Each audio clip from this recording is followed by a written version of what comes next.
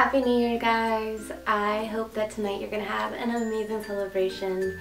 I wish you plenty of happiness as you ring in the new year. And I just figured that because it's such a big time for change, we're coming into a new year, that I would share with you my New Year's resolutions. And I hope that they both inspire you and help you to keep a positive mind as we enter this new year. Number one, and I feel like this is a pretty standard one, but to live healthier. Every time I've ever worked out or eaten better, I always feel better. And I started to do it this past year and I just didn't keep up with it. So my number one priority is to take care of myself. Number two, get more organized.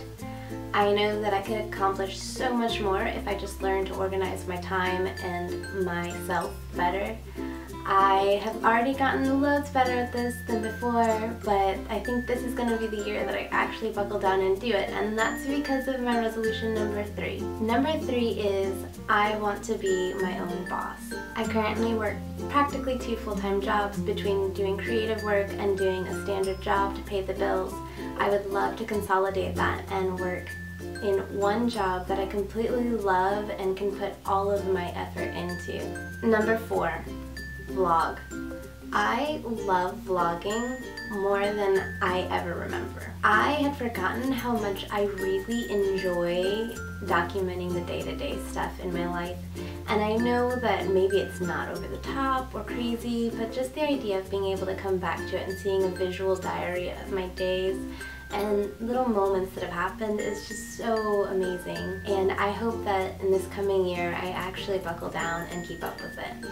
Number five. This ties in with number three, but I hope that by the end of the year I can support Bruno in all of his creative endeavors as he's supported mine.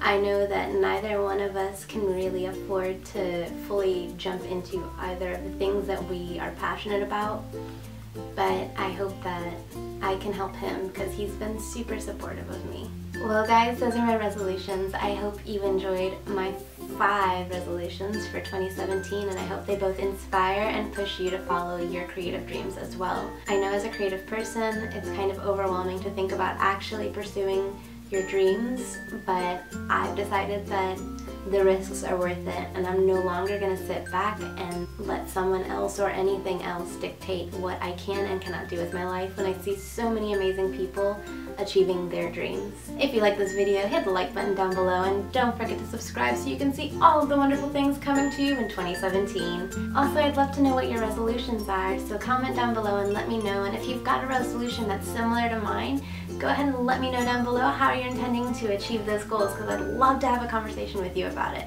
I love you guys so much, and I'll see you next year. Bye!